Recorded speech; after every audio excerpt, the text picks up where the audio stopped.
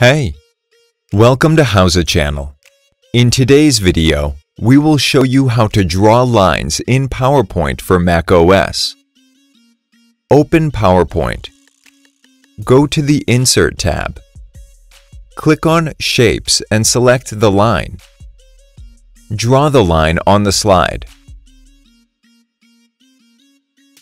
Click on the arrow under the styles and select the style of the line you need.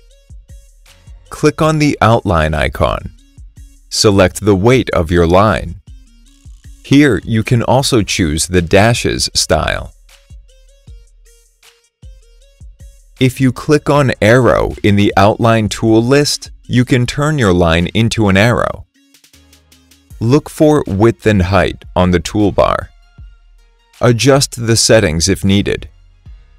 If you click on Rotate, you can choose how to rotate your line. The Rotate list also has flip options.